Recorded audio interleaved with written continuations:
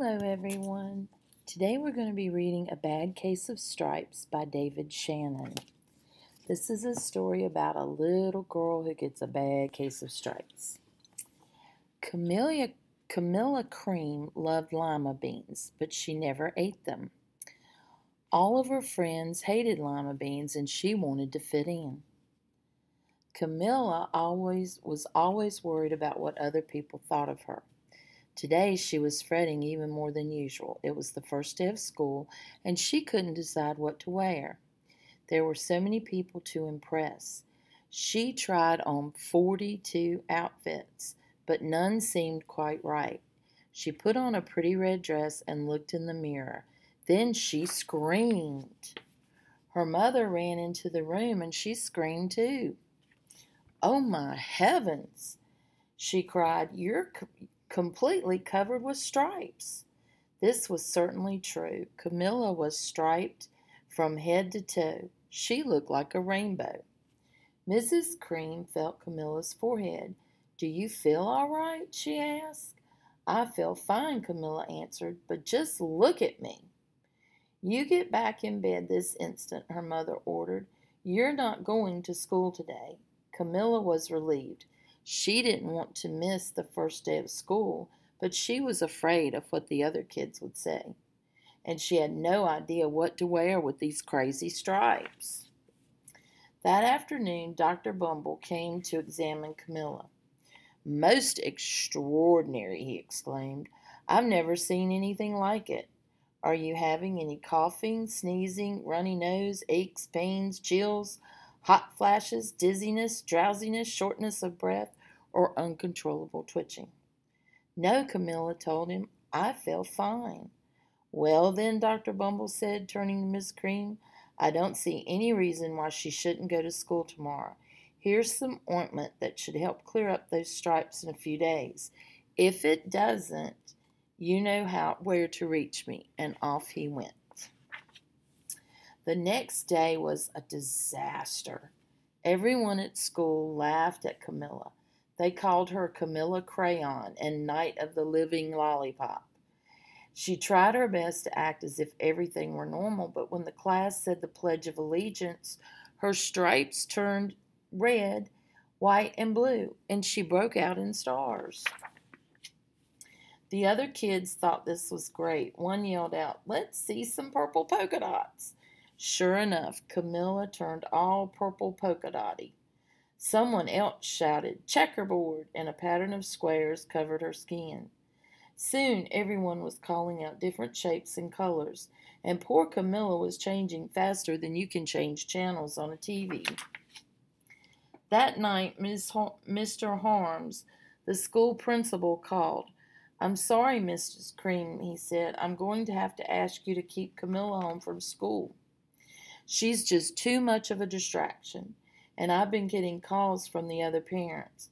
They're afraid those stripes may be contagious." Camilla was so embarrassed.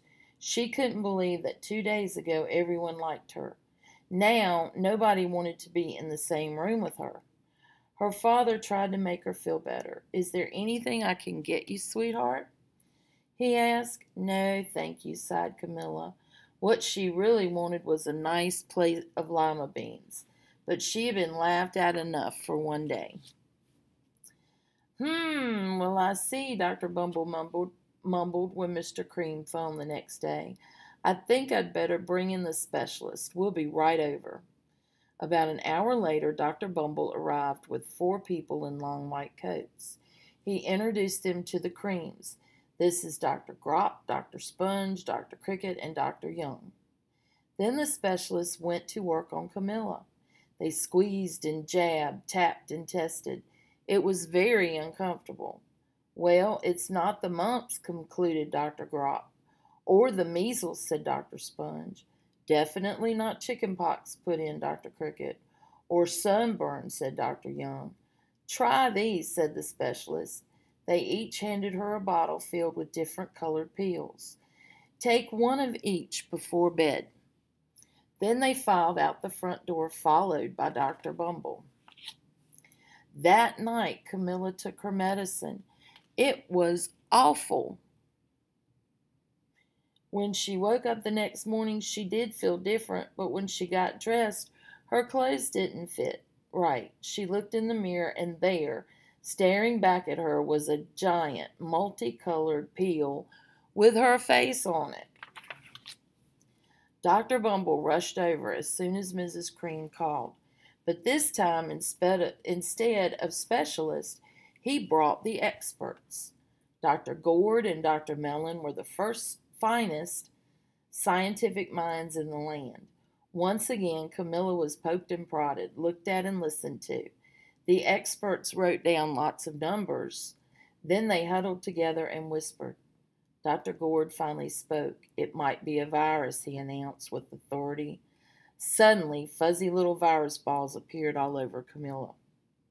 Or possibly some form of bacteria, said Mr. Mellon. Out popped squiggly little bacteria tails. Or it could be a fungus, added Dr. Gord.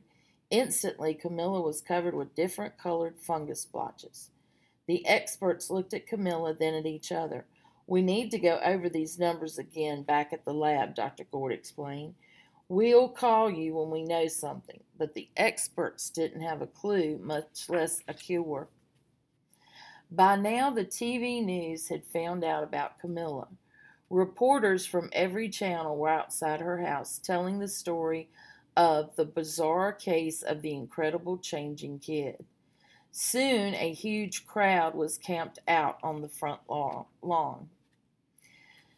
The Creams were swamped with all kinds of remedies from psychologists, allergists, herbalists, nutritionalists, psychics, an old medicine man, a guru, and even a veterinarian. Each so-called cure only added to poor Camilla's strange appearance, until it was hard to even recognize her. She sprouted roots and berries and crystals and feathers and a long furry tail, but nothing worked.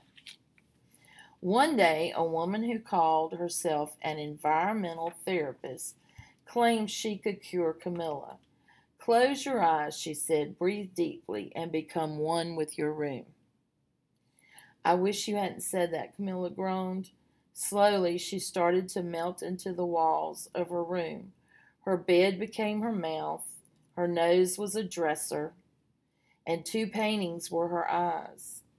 The therapist screamed and ran from the house. What are we going to do? Cried Miss Cream. It just keeps getting worse and worse. She began to sob. At that moment,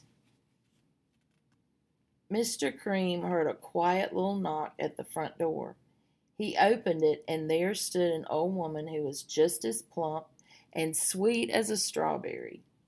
Excuse me, she said brightly, but I think I can help.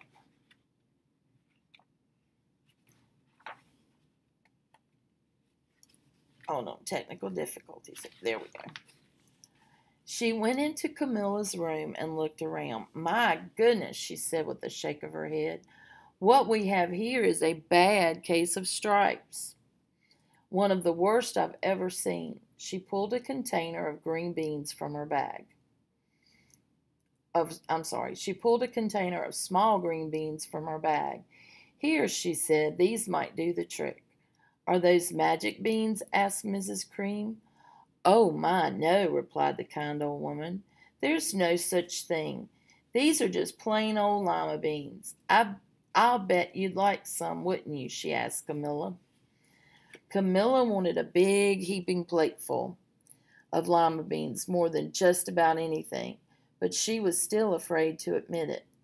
Yuck, she said, no one likes lima beans, especially me. Oh, dear, the woman said sadly. I guess I was wrong about you. She put the beans back in her bag and started toward the door. Camilla watched the old woman walk away. Those beans would taste so good, and being laughed at for eating them was nothing compared to what she'd been going through. She finally couldn't stand it. Wait, she cried. The truth is, I really love lima beans. I thought so, the old woman said with a smile. She took a handful of beans and popped them into Camilla's mouth. Mmm, said Camilla. Suddenly, the branches, feathers, and squiggly tails began to disappear. Then the whole room swirled around. When it stopped, there stood Camilla.